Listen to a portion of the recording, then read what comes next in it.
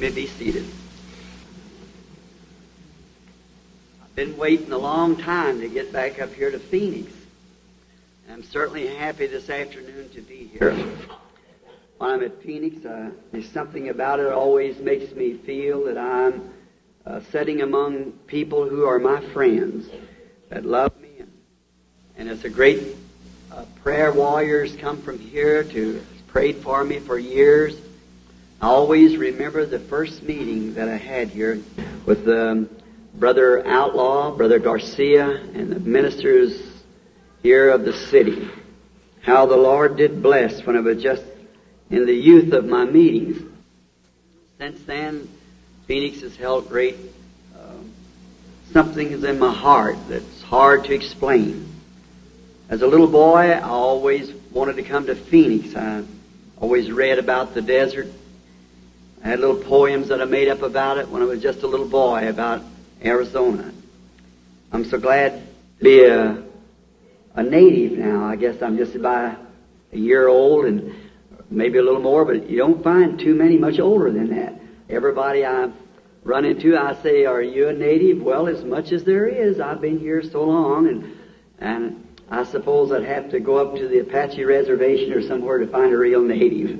And someone said not long ago, said, "Brother Branham, how do you like Arizona?" I said, "Well, it's been one of my great lifetime anticipations to live in Arizona, and God has granted that to me." We're here just in prior of the Businessman's Convention, which has become an annual thing for us. And this afternoon, as we've gathered here for our pre-get-together before the convention, which starts Thursday night, I believe, it's been my privilege for the past few years to come and have this little meetings around before the real meeting starts, or the convention rather starts. Brother Williams is such a very dear friend. He and Sister Williams, I certainly got a warm place in my heart for those people. They constantly invite me back. And so we're happy to fulfill that invitation this afternoon. Also on the platform, Brother Fuller, Brother Jewel Rose, and Brother Tony Strami from Tucson, and Brother Borders, our campaign manager, and a good old precious brother, Oregon Bright. We've been together in many hard battles on the other side of the river. I expect to dwell with him on the other side of the big river someday. I can't think of the brother's name. I was trying. What is your name, brother? Al Boer. Boer, Brother Boer. I know his face. Aren't you the one also interprets sometimes for the deaf? For the deaf. We're so happy to have all of you here. I was just looking down here in front of me, and I see some of my friends all the way from Arkansas here. When I was here the first time, I told you that everywhere I went, I found somebody from Arkansas. I'm sure if I ever get to heaven, to find some there from Arkansas. Well, they certainly have been a faithful, loyal people.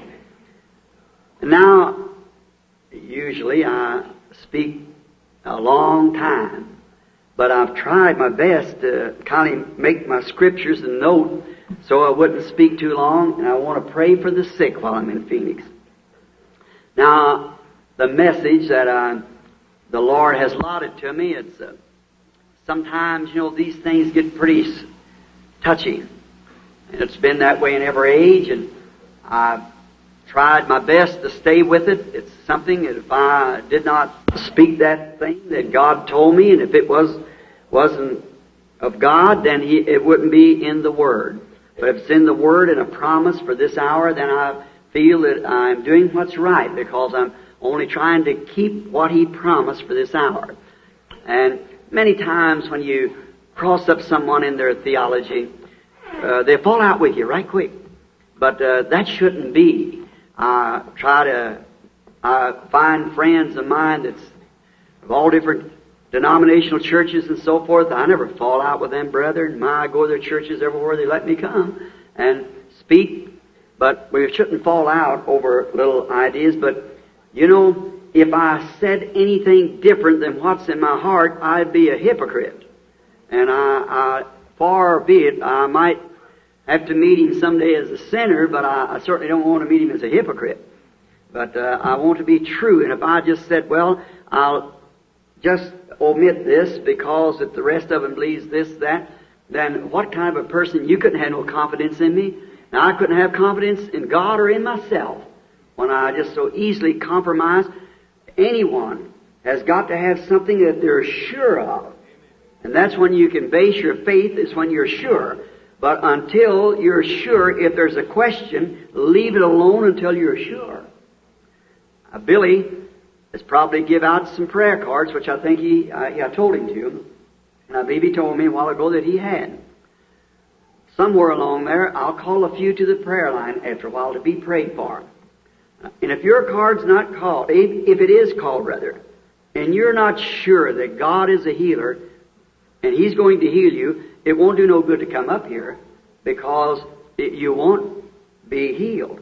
If there's one question, if you say, well, now, if there's something in my life, I really ought to straighten this up, you go make that right first and then come back to the prayer line. Because healing is the children's bread. We realize that. It's in the atonement, and the atonement first is applied to our souls. And healing has always forerun every message, and it's also been a means to gather people together. And it's many people will sponsor a healing meeting. Many will come to a healing meeting or to a song festival. But when it comes to a poor lost soul to get saved, there's not many people interested in that. But that's the main thing. Divine healing and singing festivals and so forth is just as Brother Bosworth used to say, it's the bait on the hook. And you show the fish the bait, not the hook. And that's just the thing to get the people to listen a while so you can really present to them your message. God has did that in every age. Through every age there's always been a healing campaign. If it's a genuine healing campaign, behind that campaign always is a message. There never is a sign given us for a sign. It's forerunning a message. And I believe the same thing as 17 years ago or 18 years now that the Lord sent me out to start praying for the sick. It made a great revival among the people. Many great servants of God has went forth in healing campaigns. But the healing campaigns in itself, if you still stay in the same old trend of what you've always was, there's something wrong. That healing campaign wasn't sent from God. It's got to attract attention first. See? Get the attention, and then there's a message. Jesus, when He came forth healing the sick and so forth, He was a great prophet to all of them. But when He began to tell them the truth of the gospel, who He was and what He come for, then He was not popular after that. And that's the way it's always been through every age. And it will continue that way. Now, we're here this afternoon, and then tomorrow afternoon in this same auditorium, also at 7 o'clock. Is that right, brother? 7:30. Tomorrow afternoon, or evening, and then Tuesday evening, and I think Wednesday evening also. No, at the Ramada Inn Wednesday. At the Ramada Inn Wednesday. And then Thursday, that's right, starts the convention. And if the Lord willing, I want to be here through all of it. I'm here, your brother, a helper in God's kingdom, to help you to anything that I can. To answer your question, I might not be able to do it, but prayerfully, we'd probably understand if we prayed over it and went to God about it, and not draw our own opinions. If you're sick, I wish I could heal you, but no man can do that. It's already done. Healing lies in you. It's your faith in the finished works that God did on Calvary with Jesus Christ. And outside of that, there is no healing. Outside of that, there is no salvation. No church, no denomination, no ritual, nothing packs salvation, Jesus Christ. He was wounded for our transgressions. With His stripes, we were healed. He was wounded for our transgressions, By His stripes we were, all in past tense, we were healed. Now, upon that, I don't have but just a few moments to speak this afternoon to you, probably 20, 30 minutes, and then we're going to run a prayer line. Each day, as usual, new people comes in, so there'll be new prayer cards given out. But we will do all that's in our power, all that God will permit us to do, to pray for every sick person that comes that wants to be prayed for. If there is such a thing as a person flying in, dying, emergency or something, well, you might see Brother Williams, Billy Paul, or some of them, to get them in a room that they don't want to, they can't sit, they're dying, they must be ministered to right now. You put them in a room so I can get to them right away. But it's much better, if you're not in that emergency state, that you will just take your creeds and your beliefs and just push them aside a few minutes, just long enough to listen to what the Scripture says, and then what God does about what He promised. And that'll build faith. And you won't even need to be in a prayer line or no one pray for you. You're already healed if you can just believe it. See? And that's the purpose of it, is to bring in conscience to you that what Jesus has done for you. It isn't necessary to come up here and kneel down and pray through until you're saved. You're saved already, but you have to accept it. Your praying doesn't do it. Your faith is what you're saved by. Not by prayer, but by faith are you saved. Same thing by healing. I'm sure we all understand that.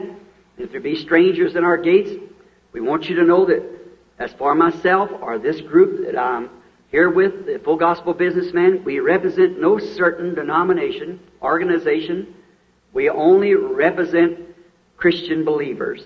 In all denominations, everybody's welcome. We're just glad to have you. You say, well, I belong to a certain church. Could I be prayed for? You don't even have to belong to a church. You don't have to do nothing but come up here and believe God. That's all you have to do. God does the rest of it. Now, I'm wore out one Bible since I started in the healing campaigns, or praying for the sick, brother, at Houston, Texas, was giving me a Bible years ago, some 18 years ago, by Brother Kidson and his group. And I wore that Bible back and forth around the world until it just completely wore out. Pages come out of it. I was just given a new Bible. And the strange thing, I'm not superstitious, and I hope you people don't think me to be superstitious. When this Bible was given to me, it had two little markers in it, little ribbons. It's a Bible like I had. Brother Kidson gave me one, was a Schofield Bible. Now, not because that I agree with Mr. Schofield in his notes. Now, probably some of you do, some of you don't. But I just let you know that I just don't take Schofield Bible because I believe that, because he's got it so paragraphed off. That was one of my first Bibles, and I just learned to read it like that. And I just keep the same Bible. Which, if I'd had the Thompson chain, it would have been much better. I could have found my text much faster on a Thompson chain reference. But when I opened the Bible, the first little ribbon in the Bible was a very strange thing. Where it was when Solomon dedicated the temple of God. And the glory of God was so great, the Shekinah glory in the building, to the priests couldn't even minister. And then the next string was laying where Ezra returned and dedicated the temple. And the third little marker that my wife had gotten me and put in the Bible, not knowing, with my name on it and so forth, was laying to Mark 11:22. She just stuck it in the Bible, and that's where it was at. That's, if you say to this mountain, be moved. And all of you know when that scripture is in my mind, you take people, that's when the squirrels come right into that's exactly. And then the strange thing of it was, my favorite bird, robin, picture was on the marker. The little bird with the red breast. As the legend goes, that one time he was a brown bird, but there was a man dying one day on a cross, and he felt so sorry for the man till he flew in to try to pull the nails out himself, and he got blood all over his little chest. And since then he's been a redbreast. That's the way I want to meet my Savior too, with his blood on inside my chest, on my heart. And then my first meeting, message I'm to preach in here is in Phoenix, Arizona. Phoenix is something that can raise up out of nothing. That's what God does. He takes nothing and raises up something out of it. And my message this afternoon is titled, for the next 30 or 40 minutes, Paradox. And I want to read from a scripture that a few years ago that I would take a Bible, let you hand me the Bible when I first started the ministry. Just take your Bible, and many of you have seen it do it, just hold it open like that and say, Lord, where is the message to me? Open to Joshua, the first chapter. Any Bible that you would hand me. Until one night a vision came, which you're familiar, and I seen that Bible come down from heaven, and a hand with a collar or a cuff like this went down the first 9 verses of Joshua. That's where I'm reading from this afternoon for my reading, or my scripture reading. My text is found in the 10th verse and the 10th chapter and the 12th verse. But before we open the Bible, let's bow our heads just a moment. Now, with our heads and our hearts bowed, let's think this. Let's not just be an ordinary meeting. We have those all the time. But let's pray, God, each one of us, for this to be an extraordinary, insomuch that the presence of God will be with us continually through the meeting. Heavenly Father, we are thankful for this grand and noble privilege to be here in Phoenix this afternoon, assembled in this great auditorium here among these people. And now we are just about to approach the Word. And the Word was made flesh and dwelt among us. And may it be again, Lord, that the Word will become flesh. It'll pour through Thy church and Thy people to fulfill the promises of the hour. As we realize that we're closing the time. The time is running out. It's blending in with eternity. And we're at the west coast. And as civilization has traveled east to the west, so has the gospel traveled with it. And now there's no place to go but back east again. It's completed. And we pray, Heavenly Father, that this will be a great hour for all of us. That we might sense the presence of the Holy Spirit, the writer of this Word, back in the building of the tabernacle of flesh, manifesting Himself to us, and the pardoning of our sins, the forgiving of our iniquity, and with the assurance that He will not impute sin to the believer, with the assurance of that. And also that He'd heal our infirmities and take the people out of the wheelchairs and off of the crutches and give them sight, them who are blind, and extension of days of those who are dying with horrible diseases like cancer and tuberculosis, advanced and diseases that our physicians cannot curb. It's beyond that. But God, You go beyond all scientific research. You go beyond all reasoning. Grant to Your servants this afternoon the speaking and hearing of Thy Word on the subject of paradox. For we ask it in Jesus' name, amen.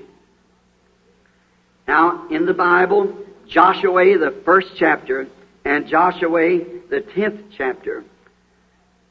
The first chapter, first verse. Now, after the death of Moses, the servant of the Lord, it came to pass that the Lord spake unto Joshua, the son of Nun, Moses' minister, saying, Moses, my servant, is dead.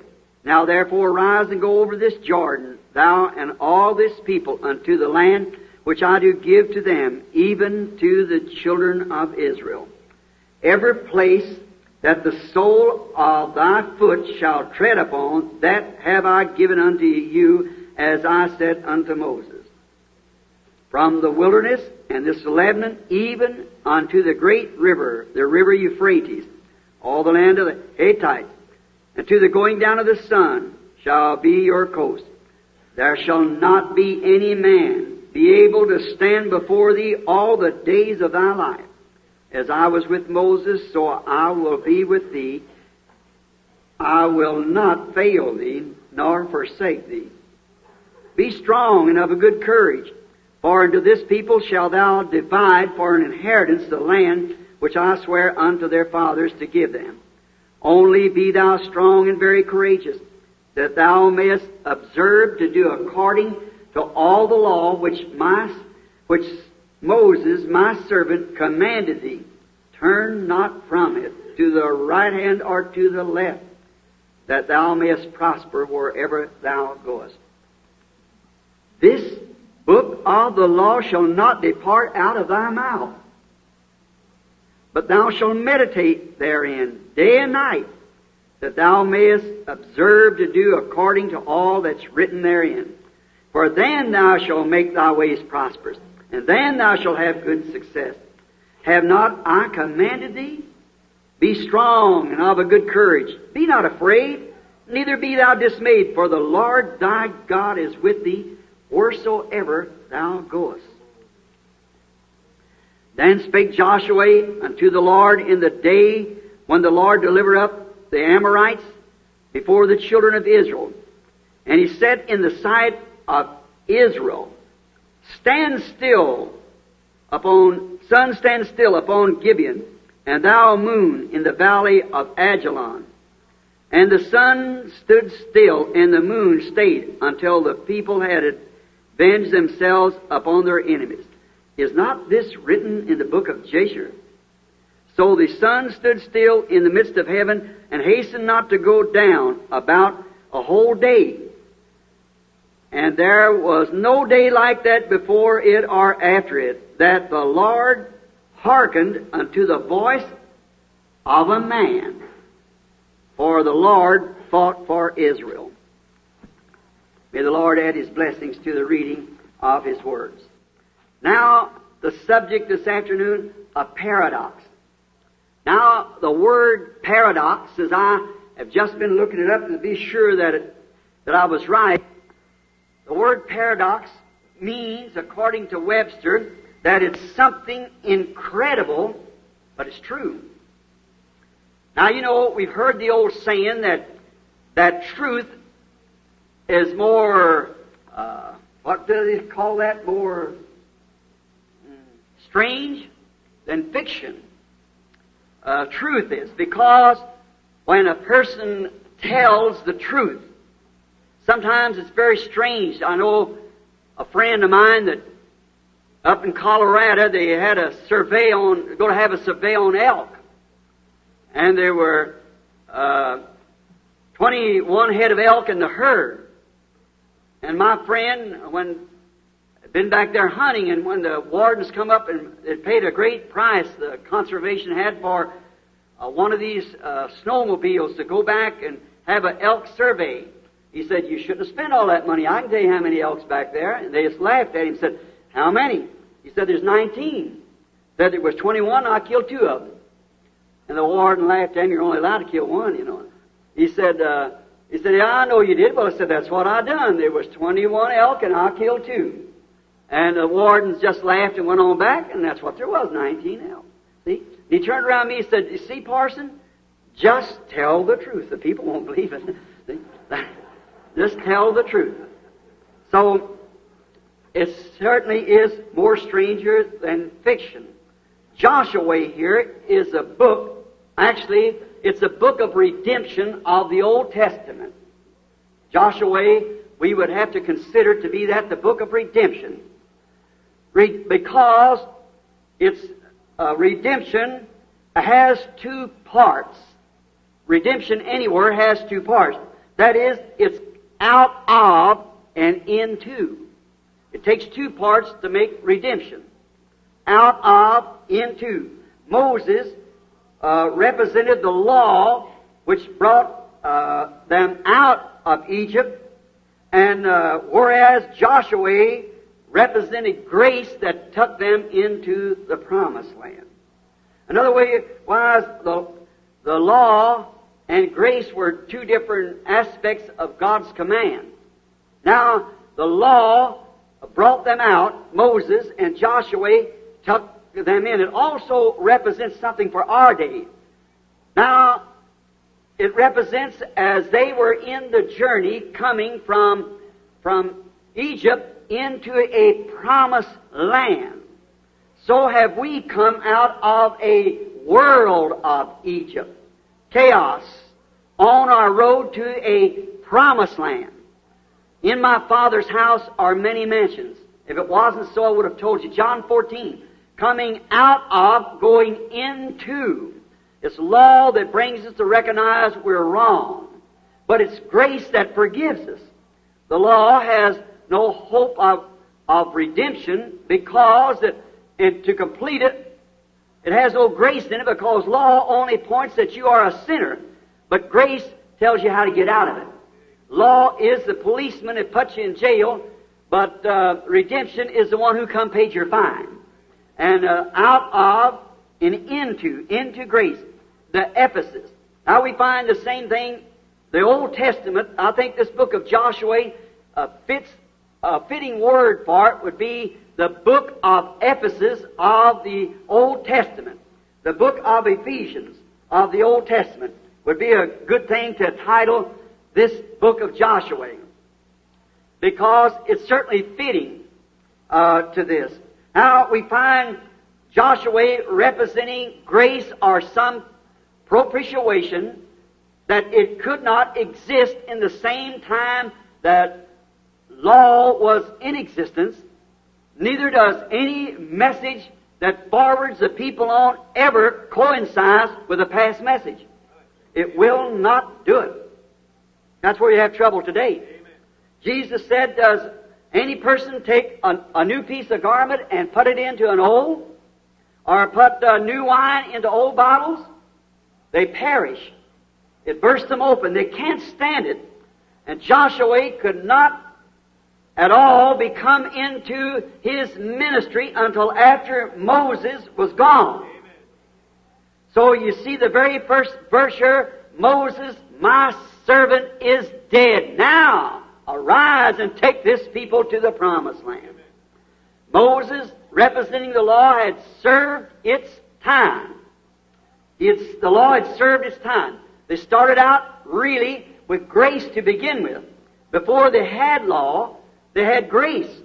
While they were in Egypt without law, no one down there, just the priest and so forth, but they didn't have any laws. The law had not yet been given. Grace provided them a prophet. And also grace provided an atonement, the sacrificial lamb.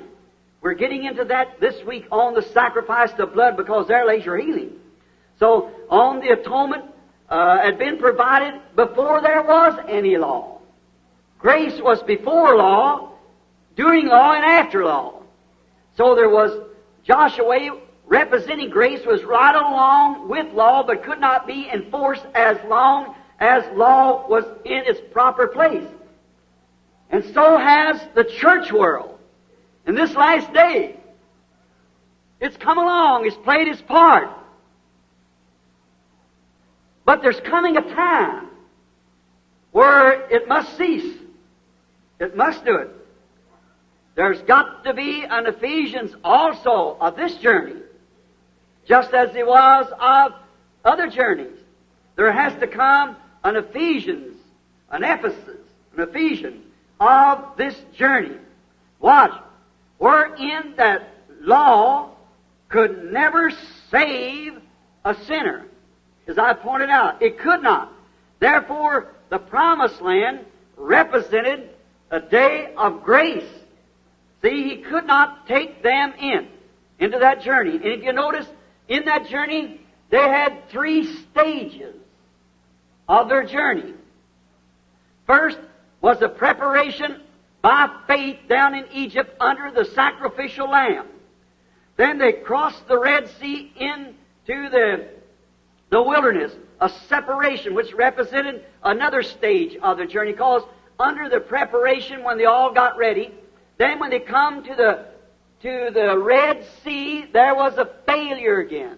The people did not believe. After seeing many things that God had did, they still did not believe. And God opened up the Red Sea and took them forth, which we're taught that all the people were baptized unto Moses under the cloud and the sea.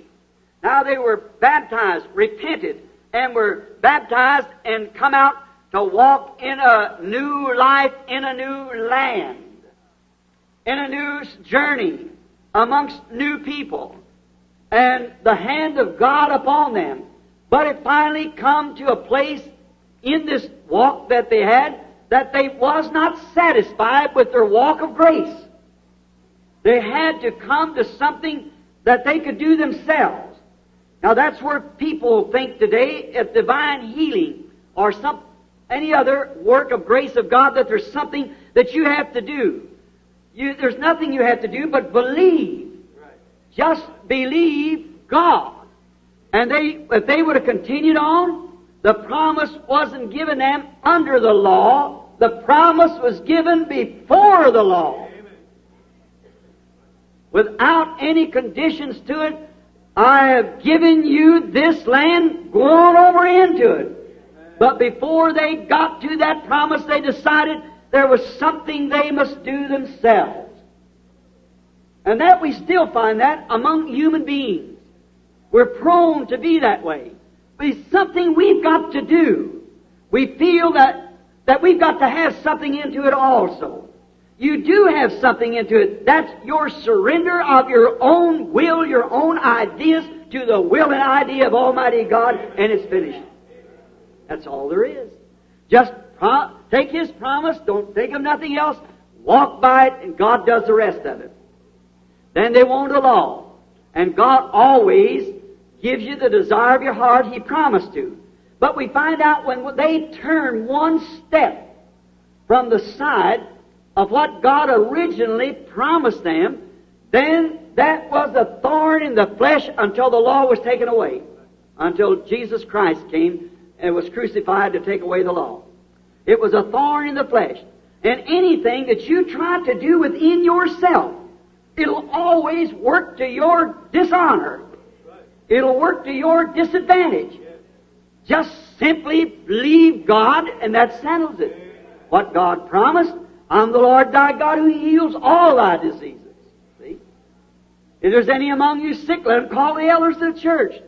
He promised the works that He did would be done in His church. Why do we have to accept organizations and so forth that'll write that off of the book?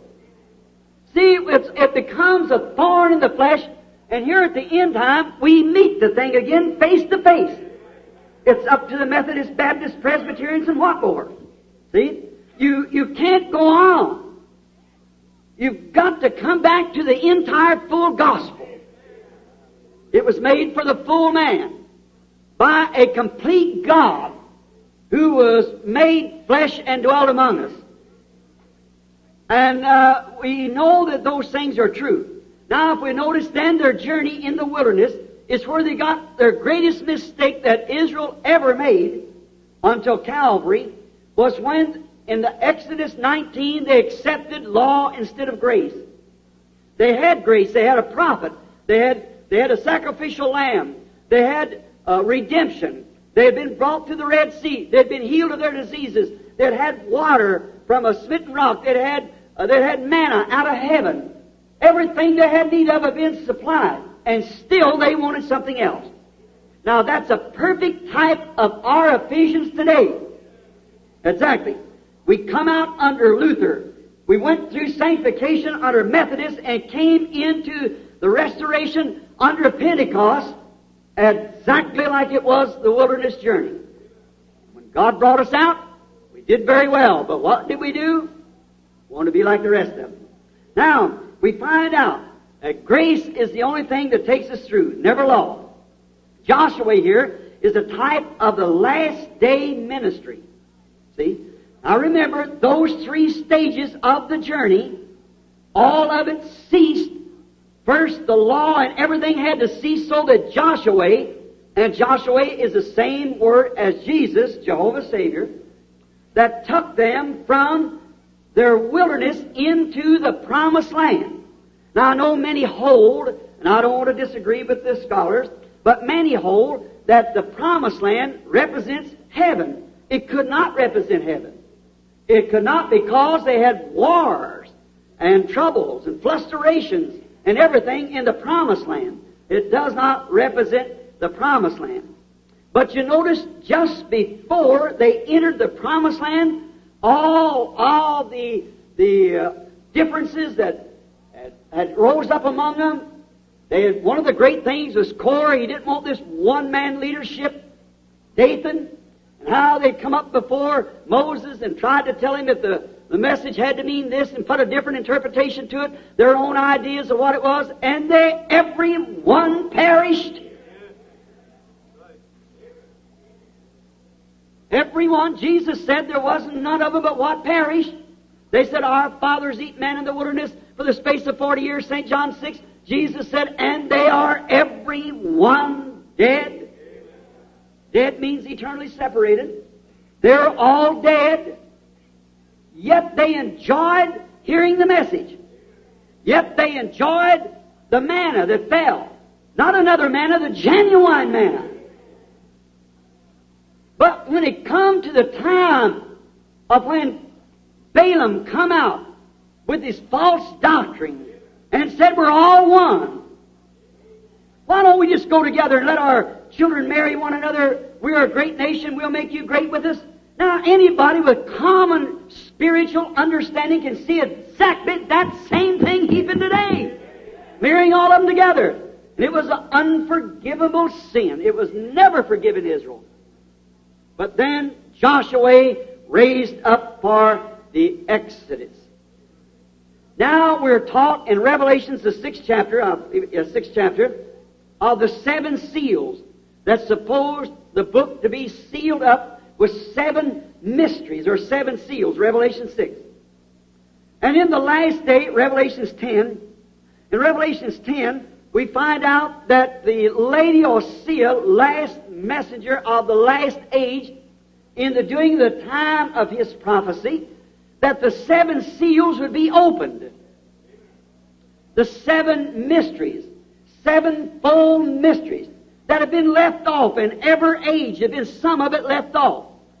The Reformer didn't have time to take care of it. In the days of Luther, he only preached justification by faith. He was gone. They made a church. After that come Wesley. He preached sanctification. There it was. Along come the Pentecostals. But we're promised, according to Revelations 10 and according to Malachi 4 and St. Luke 22:17 and so forth, that there is got to come an Ephesians to this. There is promised it, friends. There must come an Ephesians. That these 7-fold mysteries of the Word of God must be unfolded. And it's in the Laodicean age that this takes place. I believe that we're there. I believe we're right in the shadows of the coming of the Son of God. And as Joshua, just before the Ephesians raised up, so did John the Baptist raise up just before the next Ephesians. And we're promised another Ephesians is predicted here in the Scripture. Therefore, I think that we are living in the Ephesians again. Back again. We are promised that what was left off during those 7 ages. Now, you cannot add nothing to the book or take nothing from it. Revelations 22:18 says so. Whoever will add one word or take one word, his part will be taken from the book of life. Now, we cannot add or take. So, therefore, we know that Luther could not get to it, Wesley and so forth, the Reformers, Knox, Finney, Calvin, on down and so forth, they didn't get it all. But what they had was the gospel truth. But now, in the last days, we are given the understanding by the Word that we are going to understand it because there will come an Ephesian age to it. And we're here. Now, paradox. I'll leave that hang because I just got about 10 more minutes. Then we'll have the prayer line. Paradox. There's some people of today that do not believe in miracles. They say they just can't believe that there is such a thing as miracles in this modern age. Well, I don't mean to say anything bad about that person, but they are spiritually numb. They're spiritually blind. They have no spiritual sight or spiritual feelings at all. Because no man can sit in a crowd of people wherein the Holy Spirit is fallen, no matter if he is absolutely a sinner or she. But what they're bound to sense the presence of God when you see the word He promised being fulfilled. Amen. Then you'd have to be numb. And when you see it with your own eyes happening, then you'll have to be blind spiritually. I'm not speaking physically, but you can certainly be spiritually blind and have 20/20's physical sight. You remember Elijah down at Dothan? When he went out and smote that whole army blind?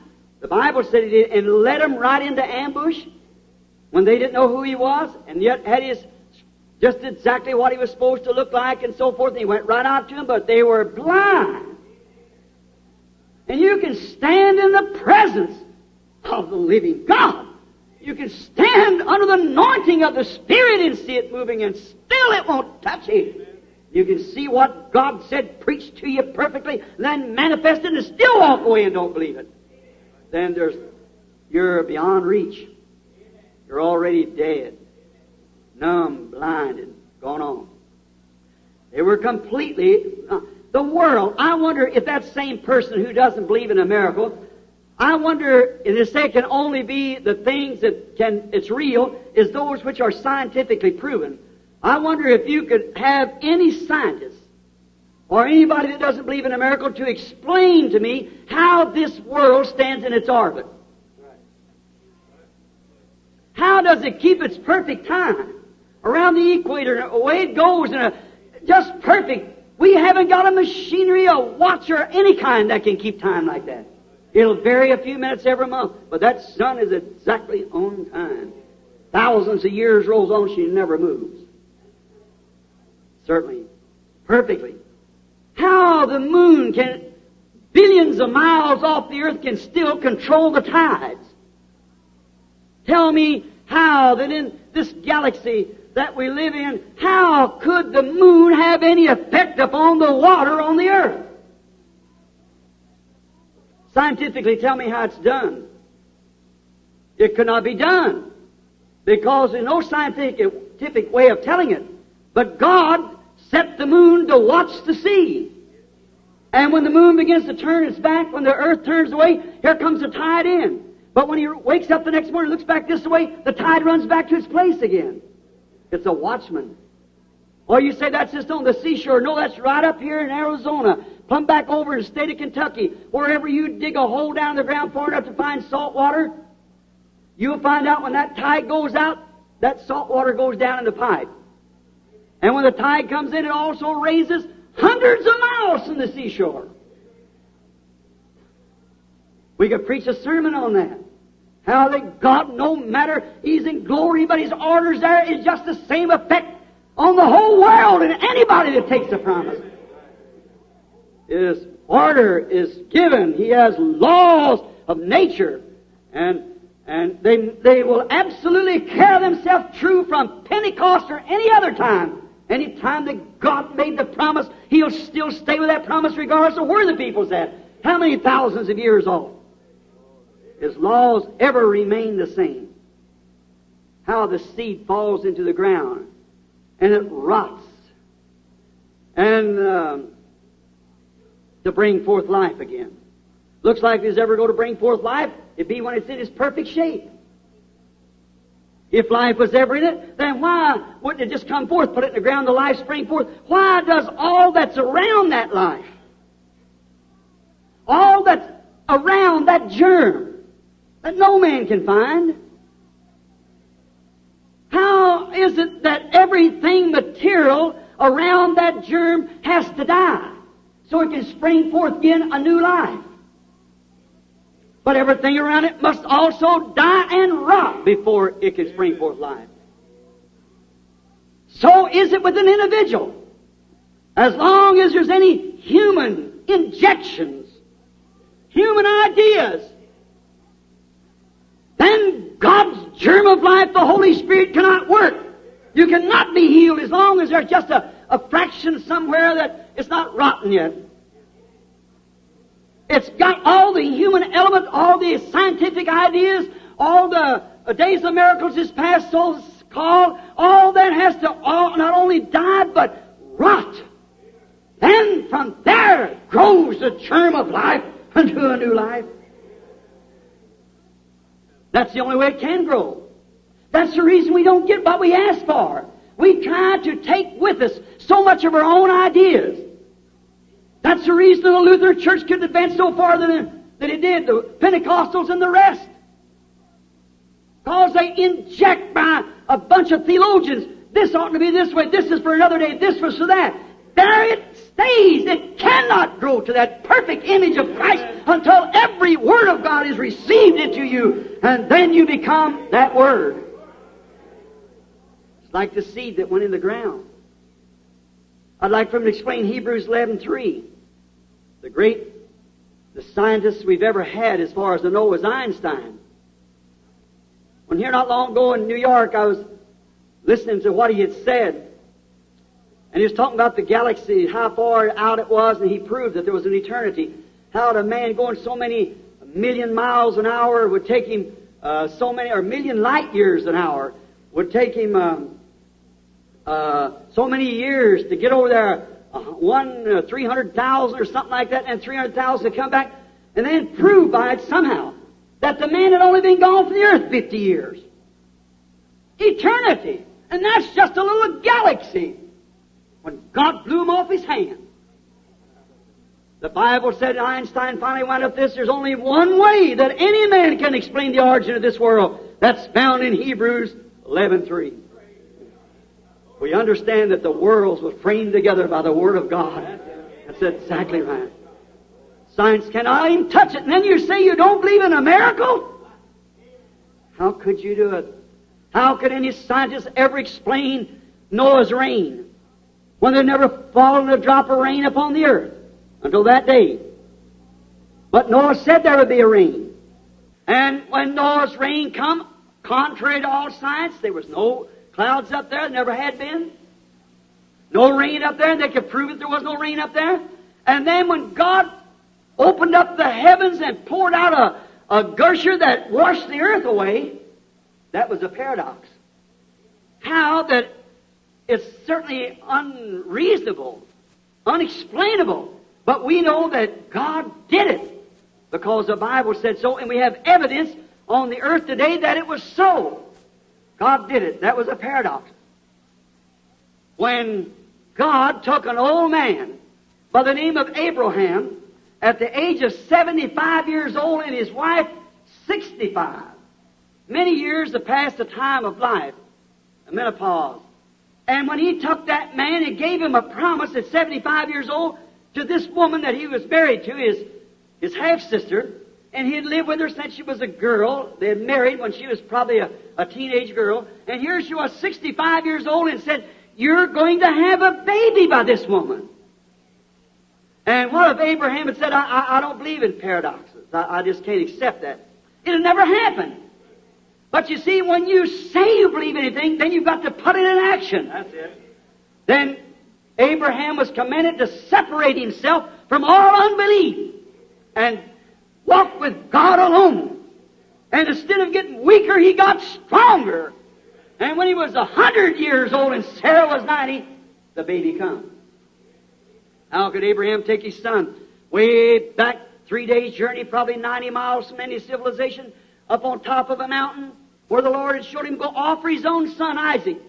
Isaac packing the wood up, as we know, which is the type of Christ. And up on this mountain he was to offer Isaac as a sacrifice.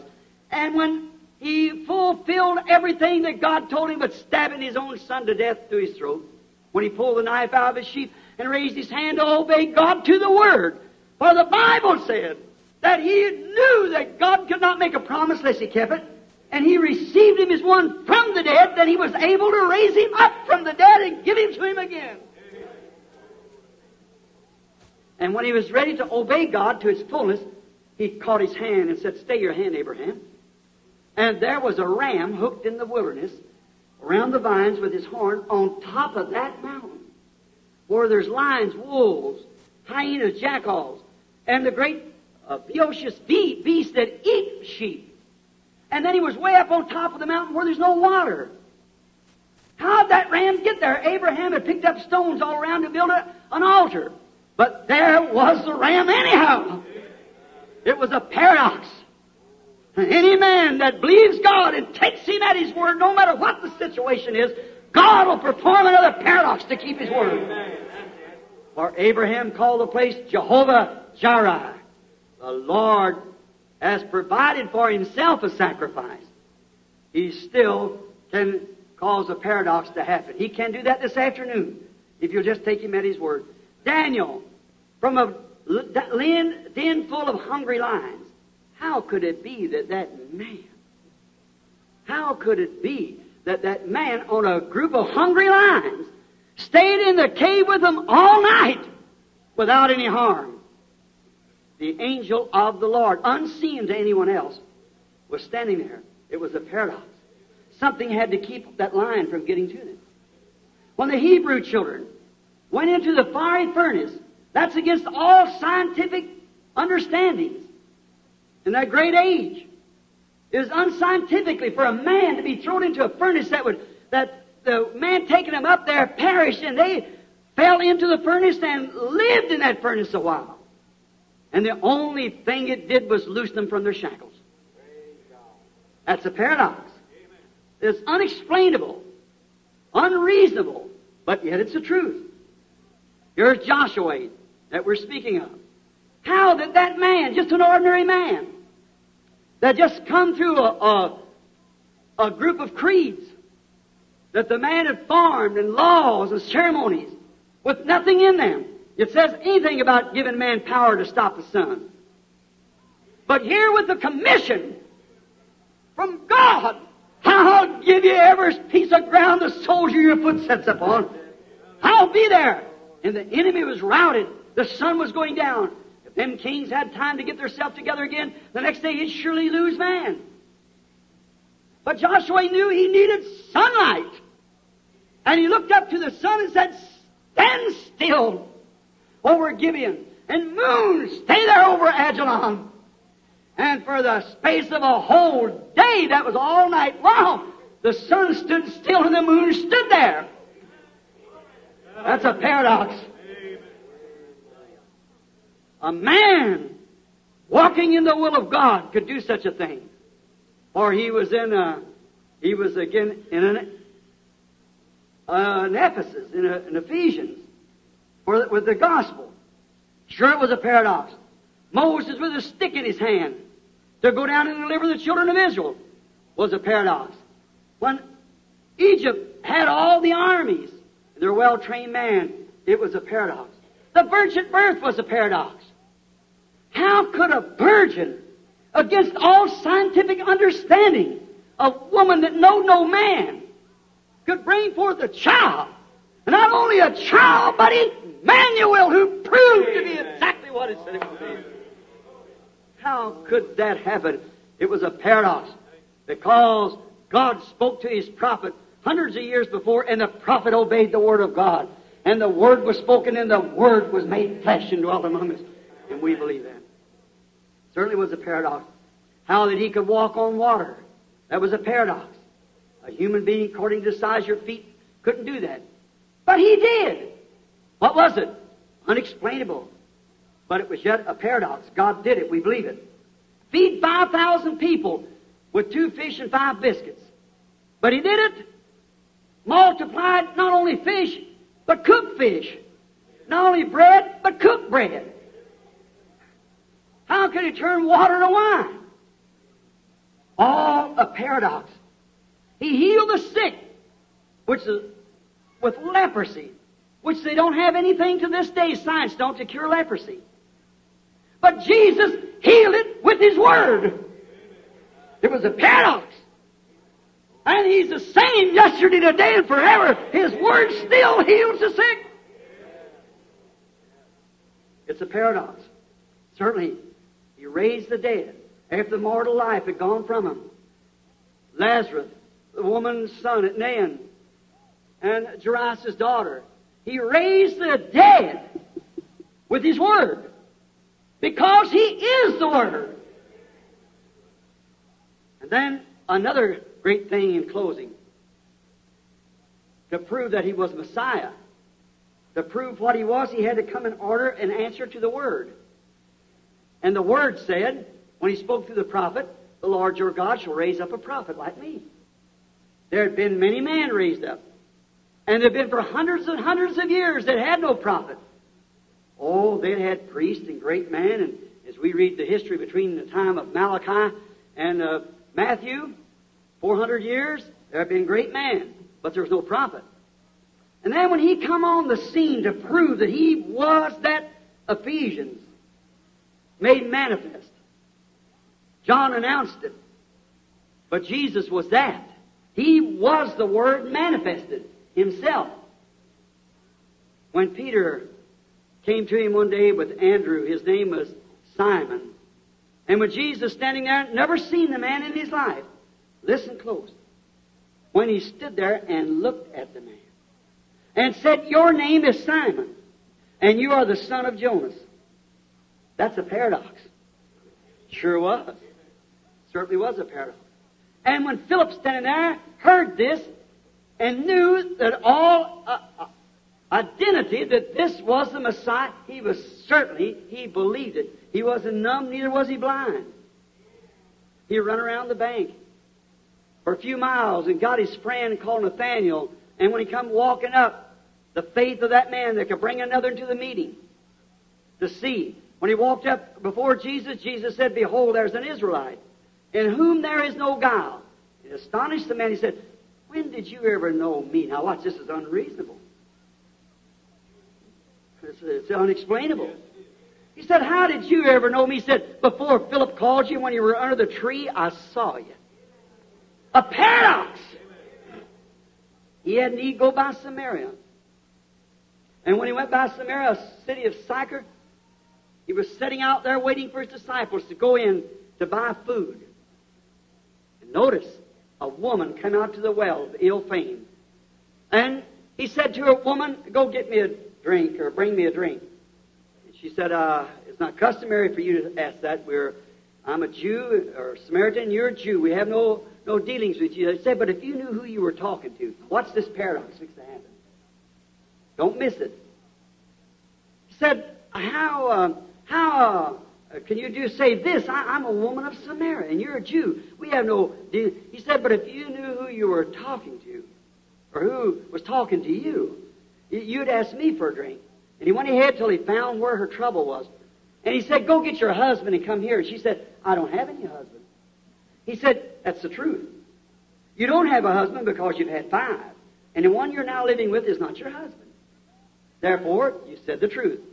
She said, sir, I perceive that thou art a prophet. They hadn't seen one for hundreds of years. Said, we know that the Messiah's coming, and when He comes, He'll tell us these things. He said, I am He. It was a paradox vindicated. And to be gospel truth. A gospel that had promised this, and here it happened and vindicated what it was.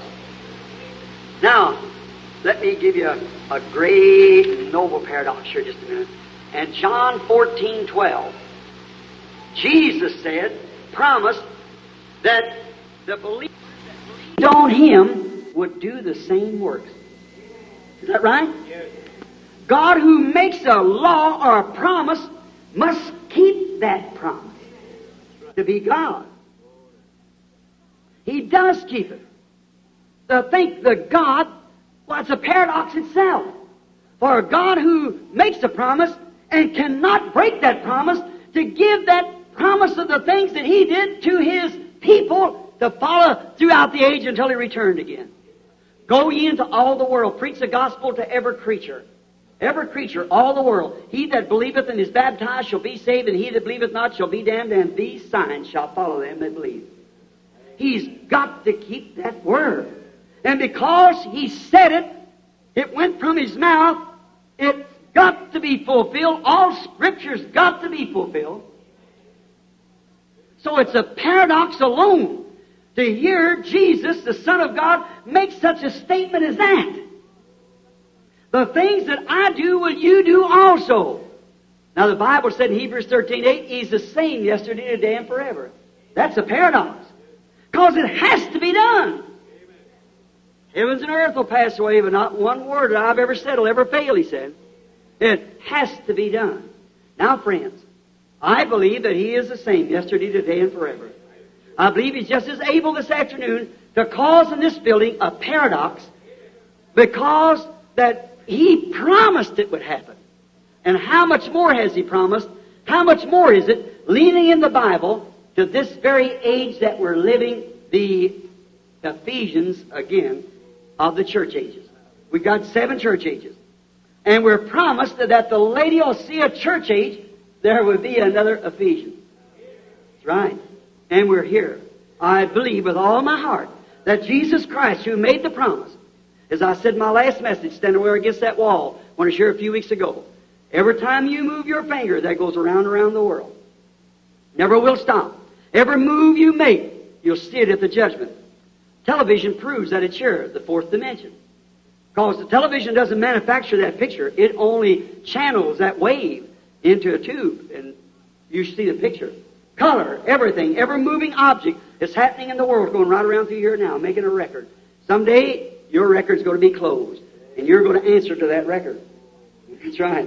God, let me so be blended, let me be so dead to myself and anything around me, be conscious of the Word of God living among us today. Let's pray. Lord Jesus, Thou art a paradox when God was made flesh. I pray, Heavenly Father, that You will manifest Yourself this afternoon, proving to us here today, not only proving to us, there's, I suppose, 90% or more of the people sit here believe that every word, but that we might see You again and let know that this word that You spoke, it's still traveling around and around the world. Just like a record. Let us move into that record today, Lord. Let us move in and not hear it just like it was coming secondly from a man's mouth. But let that mouth and person and people all sitting here become Your word. We're ready to die, Lord, of our own ideas, just to see You keep Your promise. The things that I do shall You do also. I pray that You'll grant this in Jesus' name. Amen. Just before we call the prayer line, I was having a little bite of ice cream one day with an old doctor friend of mine. He said, I want to ask you something, Billy. I said, all right. He said, do you believe in, that's where I got this thought, paradox. He said, do you believe in a paradox? I said, sure. He said, I know you do. He said, told me about a certain person that had been healed, that had been prayed for, that he'd sold epilepsy drugs to for years. Sometimes they'd have 7 or 8 seizures a day, strong medicines. And he said, they never did come back for no more. I see them all the time, never had it no more. So I want to tell you something, just to let you know I believe what you're talking about. He said during the time of the Depression, my son here now, it's over the store, said he's waiting on the counter, a young fellow they're standing down in line for medicine, and said a man come up here and he had his wife, said a little woman, you could look at her and see she was just about to be delivered of any time of a child. And said she just couldn't stand that line no more. Said that he brought his wife into the door, just leaning on his shoulder, and said, my boy went up and said, can I help you? Said, yes. Said, here's a prescription from the doctor. But said, I want to make it clear to you. Said, we haven't got the money yet. Said, we'll get it from the county, but my wife just can't stand it no longer. The doctor said she'd have the medicine right away. And said, if you just give her the medicine, I'll go right there and stand in the line until I get the money from the county. And the boy said, sir, I'm sorry. Said, it's against our rules here to give out the medicine without having the money. You know how the times was in them days. He said, I feel sorry for you, but he can't do it. He said, I was sitting back here reading a paper, and I looked up and said, something strangely warmed my heart. So I walked up. I said, wait a minute, son, wait a minute. The man started out the door. I said, well, all right, son. Started out the door and said, I said, just a minute. So what was that? He said, well, this man explained it to him. He said, let me see the prescription. He said, just wait a minute, son. I'll get you the medicine. So I went on back and mixed up the prescription the doctor had prescribed on his paper. And so I went up there and had that money. He said, handed it to him, not know where I'd get it or not, but I just thought it would, so I just felt I should do it. And said, Billy, when I put that medicine in that woman's hand, said, it was the Lord Jesus. Said, I seen a man standing there. And he said, I read later on that the Scripture said, insomuch as you have done it the least of these, my little ones, you have done it unto me. He said, Billy, what happened to my eyes? Did I actually see it? I said, yes, sir. I believe it. I believe that you so fulfilled your duty as a druggist and the emergency needing for that, Jesus said, what you have done unto these others, you have done unto me. I believe it, and I believe that same thing today. Right here present with this people, that Jesus Christ can manifest Himself, make Himself the Word made flesh among us this afternoon. Will you believe it? The Lord bless you. Now we're going to call for prayer cards for the people to come. And we can't get too many because I think now if I'm looking at the watch right, I got 25 minutes till we have to close just at 4 o'clock. Okay, but we'll continue on. Now let's start from prayer card. I believe it was A, wasn't it? A. Let's go from A1. Who has a prayer card A1? Let's call you one at a time, so if you're crippled, we can pack you. All right. Prayer card A1. Who has it? Raise up your hand. Somewhere in the building. Or way back in the back. Would you come, lady, if you can? 1, 2. Who has prayer card 2? A2. Would you raise up your hand if you can you walk? All right. Come right over here. Get over this side. 3. If you raise your hand right away, I can get you. We won't have to wait very long. Prayer card number 3. Would you raise up your hand? All right. Man down there. All right, come over here, sir. Prayer card number 4. Would you raise your hand? Quickly now, as quick as you possibly can. Prayer card number 4. All right. Number 5. Just as I call, you stand up. Number 5. All right. Number 6. Number 7. Number 8. Number 9. 10. 10. 1, 2, 3. 10. All right. 11. 12. 13. 14. Where's you coming, sir? 14. All right. 14. 15. Well, that'll be enough right now. That'll be enough for this afternoon because I haven't got too much time. Now look, I want you to give me your undivided attention. Now Jesus made this promise that a little while and the world won't see me no more. Yet ye shall see me. You believe that? Yes. The world is the order of the world. See, that He knows they go on off in fashions and things, but they won't see me no more. Yet you'll see me. For He promised, I'll be with you even to the end of the world. Is that right? And the Bible said, Hebrews 13:8, He's the same yesterday, today, and forever. You believe that? That's a promise. Now, you don't have to be up here to be healed. Only thing you have to do is believe that word to be the truth. Now, I'm going to ask you, if you will, just to be reverent and quiet for a few moments. Did all of them come in, Billy?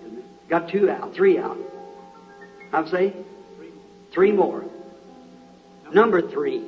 Prayer card number 3. What's the Mexican word for that 3? Anybody can say it? All right, surely they heard it. What? That everybody's got that prayer card. Come into line, will you? I think it was somebody had it and didn't know it and moved back. All right. Now, how about, does everybody believe now with all your heart? Well, let's pray again then. Lord Jesus, now we realize that we can read the Word with our best of our knowledge, explain it. But Lord, You're the only one can confirm it.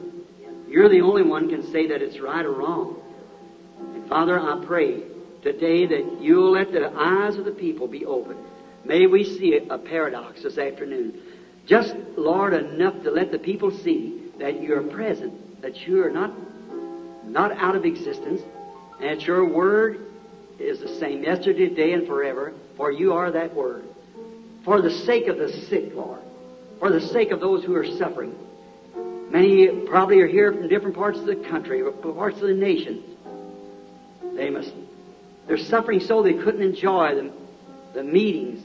Otherwise, if they wasn't healed, I pray that You'll heal them. Grant it, Lord. Now we're only physical human beings and can only preach the Word and say what You said to be the truth. Now, thou art the one to make it real. I pray that you'll grant it in Jesus' name. Amen. Now, I'd just like for your undivided attention just for a moment, and if everyone will just be seated now for a few minutes. Now, as far as I know, of course, I don't know anyone that I can see in the building that I would know out there. Now, you don't have to be here to be healed. Anyone knows that. See? There's a little woman one time, she couldn't get a prayer card, we say, and she touched his garment, and he turned around and looked and said, "Who touched me?" And they all denied it. He looked around and seen this little woman, she couldn't hide herself, because, see, the Spirit of God that was in him led him. He was the Word.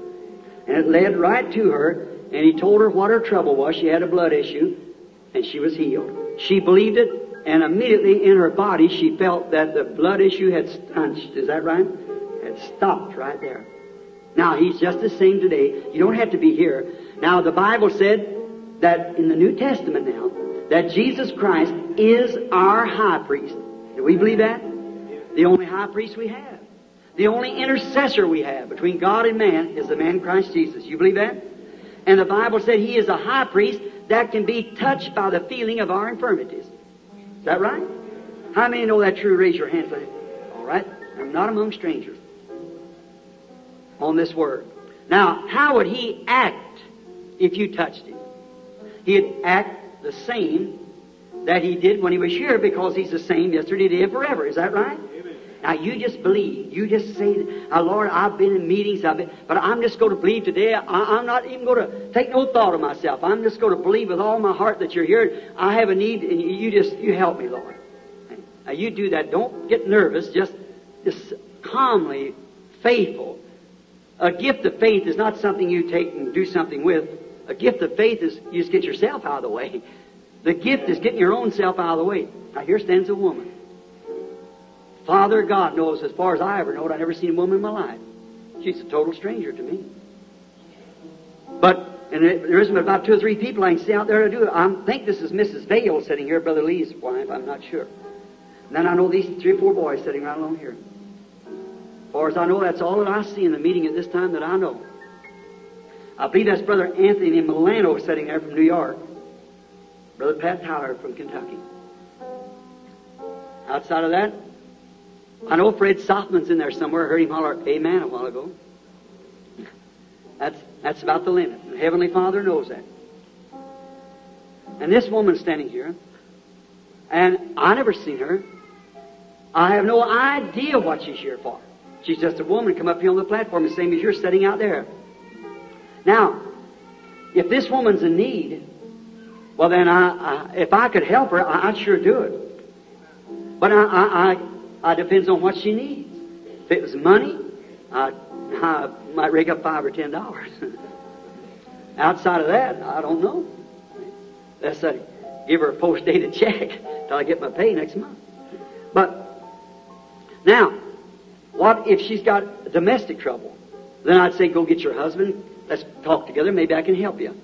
I have no way of getting home. Well, I'll ask somebody if they'll take you home going your way. If you live down on what street down here or whatever it is, I don't know. But if it's sickness, then I don't know.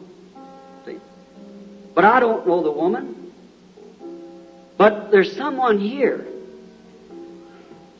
This word that promised, the things that I do shall you also. Amen. Now perhaps, what if this woman is sick? Maybe she's got cancer. Maybe she has TB. Or something that medicine can't help at this stage. Well, now, I by no means could heal the woman. But now, if he can reveal to me what she wants, just like he did the woman at the well, or like he told Nathaniel, or told Simon what his name was, said, your name is Simon, you're the son of Jonas. Henceforth you'll be called Peter, which means a little stone. Well, now, if he would do something like that here in the presence of all of you, that goes to show that that word is truth. Now, how many will believe that? Is there anybody here who knows the woman? Raise your hand. Any people's in the building? Yeah, many of you know her.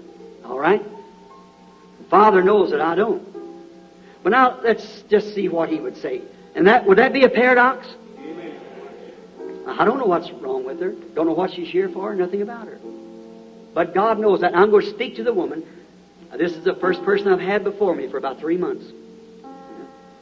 Now, I just want to talk to the lady just a moment. And that is what? Contact her spirit. Just like Jesus did the woman at the well. Contact her spirit.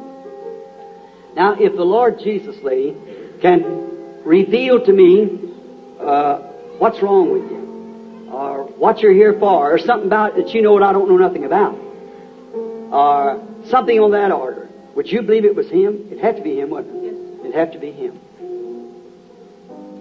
If He'll do it, then we'll all be thankful that that His Word is right. Then we can put confidence in that. Now, if He can reveal what your trouble is to me, and me not knowing you, and you know that. But now, if He can reveal to me what your trouble is, or something about you, then that shows that there's a spirit here somewhere that knows you, and you know that I don't. So it wouldn't be the man, it would be the spirit. And that's what God promised at this time of Ephesus. You believe that to be the truth? May He grant it. I see one thing. She's suffering with something like a sinus troubles up here in her head. That is true, is it? Raise up your hand if it's true. Amen. Amen. But scientists wouldn't cause you to sneeze and carry on like that, so you have hay fever also. That's right. You're not from Phoenix. You're from where there's lots of hills, trees. You're from Flagstaff. That's right. Hallelujah. You believe God can tell me who you are? Yes. You're Mrs. Earl. Amen. That's right, isn't it? I go believing it'll all be over. Praise God. Now, is He the same yesterday and forever? Now, the Heavenly Father knows it. I'll just see the woman. See, the Word vindicated. Now, it isn't me. I'm just a man. Just like this microphone. It's a mute without me speaking to it or somebody. And so is a man. Just a mute. But it's the Spirit. And that Spirit's right out there among you. See? He's the healer, not me.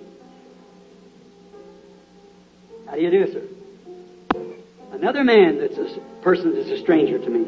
I don't know the man. As far as I know, I've never seen him in my life. But now, this Spirit, the Holy Spirit in Jesus Christ is the same self-Spirit. The Anointed One, Jesus the man, was the Son of God. But the Holy Spirit was on him as God. My Father dwells in me. See? It's the Holy Spirit. So it's still God. Now, if I can just get myself, that man can get himself out of the way, then that part's dead. Then let the Spirit of life go to work. See? That's why I'll wait just a minute to see what happens till the anointing gets started. If the Lord God, whose presence we're in, will reveal to me, sir, what your trouble is, or something you've done, or something about you, just something. Of course, more we would talk, more it would go. Let's see, is others standing in the line. Yeah. But if you'll just tell me what your trouble is, will you believe me to be His servant, believe He's present? A rupture. Is that right? That's right. I say, how was that done? I wished I knowed. There's nobody can explain that. That's a paradox. Amen. Here, that you might know, I've seen something else. An examination. Got heart trouble too. Raise your hand. Mr. Anderson, you can go home now. Jesus Christ will make you well. That's right. Just believe. Have faith. How do you do, sir? We're strangers to each other. I don't know you. As far as I know, it's the first time I've ever seen you, or me to know you. That's right. But He knows us. Both of us. Now, you know why this is taking place? It's His grace permitting it. That would bring these people conscious of God. Now, not knowing nothing about you. Not even knowing you, no way, just a strange man to come here.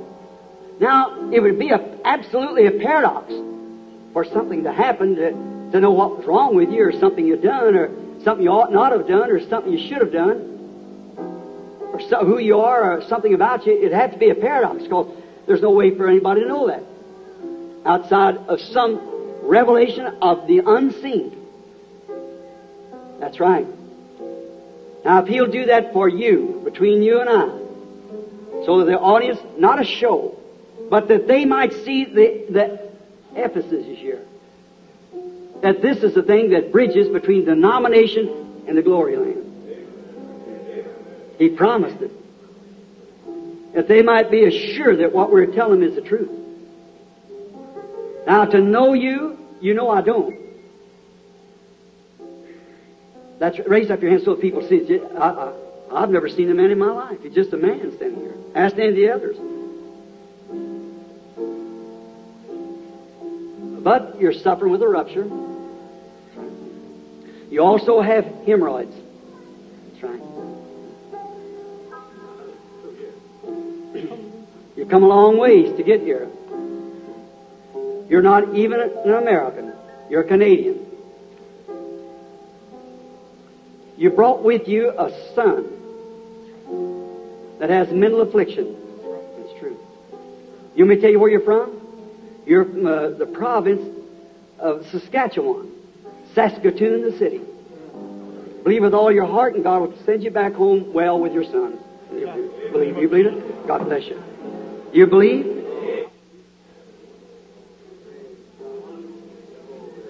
The Lord God still remains God. There's none other but Him. How do you do? There's a lady, a stranger to me, perhaps a little older. I've never seen her, but she's just a woman standing here. I'm going to have to hurry because we just got 7 or 8 minutes now. Just look here. Do you believe that these things are true with all your heart? You know it's impossible for me to know what's wrong with you or anything about you. But it isn't impossible for God to know, because He knew even before there was a world. Isn't that right? How many believe that to be true? Sure, He knows every time you'd bat your eye.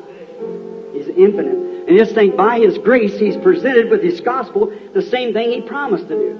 Then there's a heaven, and we're going to it. And we're in this Ephesus right now. We're in this coming out of one into another. You have so many things wrong with you, complications, so many things wrong. And you're not from here. You're from west of here. You're from California. That's right.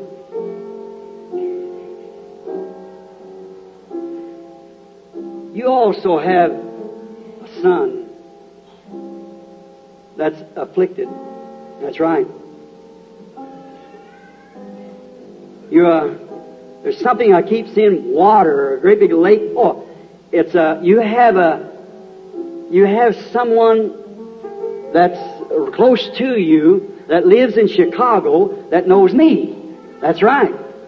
That is true. Now, you know I don't know you, but do you believe God knows who you are? Mrs. McGuire. You've got your request. Go home thanking God. How do you do?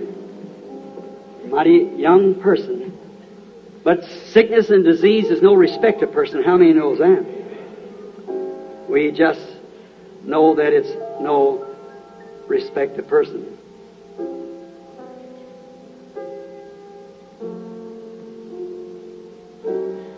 If thou canst believe with all thine heart, all thy soul,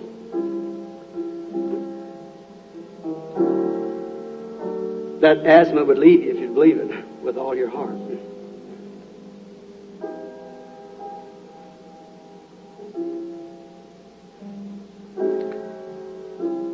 The chest trouble, you believe it would leave you too, sister, and you'll be made well? What did you touch? She's 20 feet from me or more. She touched the Master.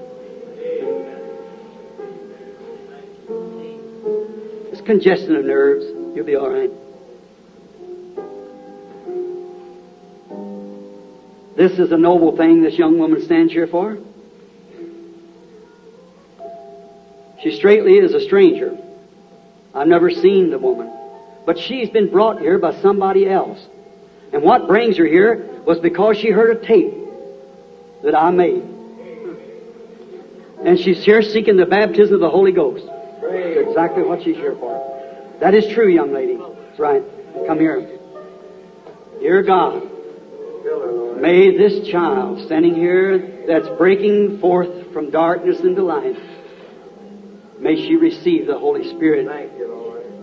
Go to her home and her loved ones, showing what great things Jesus has did for her. Amen. God bless you. Don't doubt. Believe me.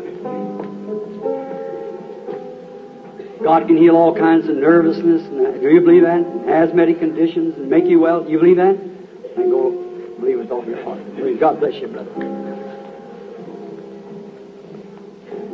How old are you? You have to come out of that nervousness for too long, don't you? Having all kind of weary spells and everything happening to you. But it's left you now.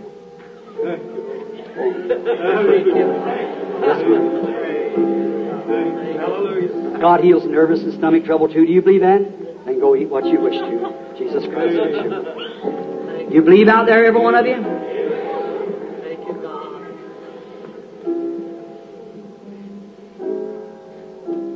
There's a man sitting here with the shirt looking to me. Yeah, you look down at his shirt just then. Yeah. You believe God can heal gland trouble? Can make you well? You was believing then, wasn't you? At the same time, this little boy got cured of that asthmatic condition. Go home, honey. You're going to be well. Believe with all your heart. Little lady said next to your wife, you believe your eyes will get well too? You believe that God will heal that eye trouble? Raise up your hand if that's what you're praying. See, what did they touch? Jesus Christ, the Son of God. Do you believe? You believe, young man? God can heal that blood condition, make it all right. Do you believe that? Take that diabetes and stuff away, make you well. Do you believe that? Go tell him you believe it and go. Come, sir. Got stomach trouble. You believe God can heal it, make it well? Go believe it. You'll be well. Be made whole. Come, bring this little boy. Look here, son. It's come a long ways. Sometimes changing altitudes, changing climates will do it. They heal asthmatic conditions. But there's one sure healing. Jesus Christ, the Son of God. He gave His Son that yours might be healed. Do you believe that? Believe it with all your heart and it'll leave Him. He'll be a normal, well man. God bless you, sister. Amen. You believe? Amen. Is God still performing paradox? The unexplainable, unreasonable things that people wouldn't understand how we make, but it's still true, isn't it? Now, how many is sensing and knowing in your spirit that there's got to be something here that's beyond human understanding? Now, I think we called at least 15 people in that line. Every one of them, and there's 4, 5, 6 out there in the line without prayer cards or whatever there was out in the line there, out in the audience there. But we're right now at just 1 minute of time of closing. Did He do it just exactly the way He said He would do it? Now, how many believes He's the same yesterday, today, and forever? Sensing His presence. Now you've seen His presence. Now your eye has seen. Your ears have understood. And God has confirmed before your eyes His presence, and that what you feel all the time. It condemns you when you're wrong and tells you not to do that. That same God has become visible to you here this afternoon in His works. How many says amen to that? Sure it is. Now He's sure. Is there one here in the midst of us that's never been a Christian, never had any confession, you just never did go to church? Would you stand up and say, I want to stand, not to you, minister, but I want to stand while I'm in the presence of this person, Jesus Christ, who is the Holy Spirit over us now. I want to stand and say, I want you to save me from my sins. That's all I want you to do. Just stand up and that'll witness. That's all we have time to do. Say, I want to be a Christian. Stand to your feet and then sit right back down. Is there one in the building? How many is in the building? I oughtn't to say, is there one? Because there might be more than one. How many in the building will stand right now and say, I have been wrong. God, forgive me. I'll raise up to give you testimony that I've been wrong. I'll sit down while I'm here in your presence. I'll sit down and stand up. Is there one? Is there more than one? One hand. God bless you, young man. Is there another? God bless you. Is there another? God bless you. God bless you. God bless you, brother. Is there? God bless you back there. Is there another? I have been wrong. God forgive me. God bless you, sir. I've been wrong. I'm sorry, Lord. God bless you. God bless you. God bless you. Has there been anybody that's been suspicious of this ministry? And you're convinced now that it's true. Raise up and say, God, forgive me. Just raise up and say, I was a little suspicious, Brother Branham. It's all gone now. Raise your hand. Not a one. Thank you. How many believes it couldn't be me, but it's Christ, the Son of God. Thank you. And you shall see greater things than this done, as long as you'll believe. Just stay with Christ. I'll do my best to stay right with Him myself. Now, how many here that's sick and needy? Raise up your hands. I'm sick, Brother Branham. I'm needy. See, just look at the people. Now, will you do this and just believe my word this much? Let's put our hands on one another while I just hold my hands out towards you. Let's pray. Dear God, I bring to you this little audience this afternoon where we have heard and read the Word of God. We know that it's every bit the truth because it's your Word. We've not only now believe it to be true, we know that it's true. We have seen you, Lord, do something that will make people know that there's still, besides a paradox of the world and space and the natural laws of God, we can see here where that the law of death working in a human's body, where that science has failed to cure by their research. And Lord, we're grateful for those people. We by no means belittle them. We're grateful for them. But Lord, when it comes to a place that they can do no more, now we see your great hand come in, knowing that there's no man could heal them because he'd be a doctor or have to take some remedy.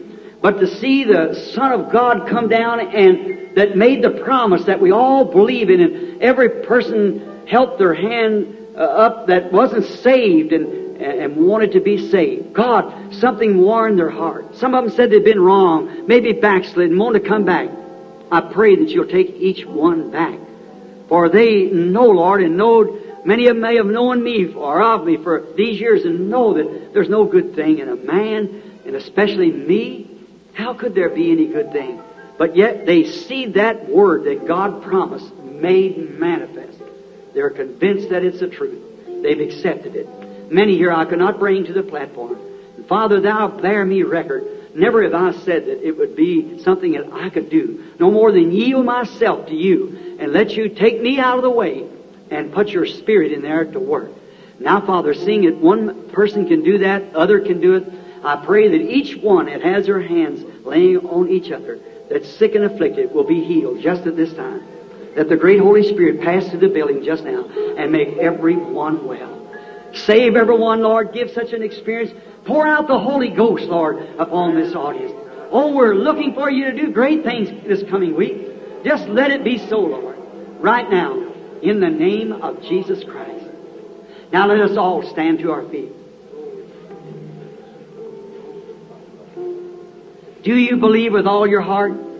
Now, I wonder if our sister at the piano there would give us a little card of this. I will praise Him. I will praise Him. You've heard that? Now let's sing it together. Now we'll hope to meet you tomorrow evening. Now they'll dismiss officially just in a moment, but I want to sing this song with you. All right? Let's go. I will praise Him. Let's raise your hands. I will praise Him. Praise the Lamb for sinners slain. Give Him glory, all ye people, for His blood has washed away each stain. Let us bow our heads now for the dismissing prayer. All right. Brother Jewel Rose is going to dismiss us. God bless you, Brother Rose, while we have her.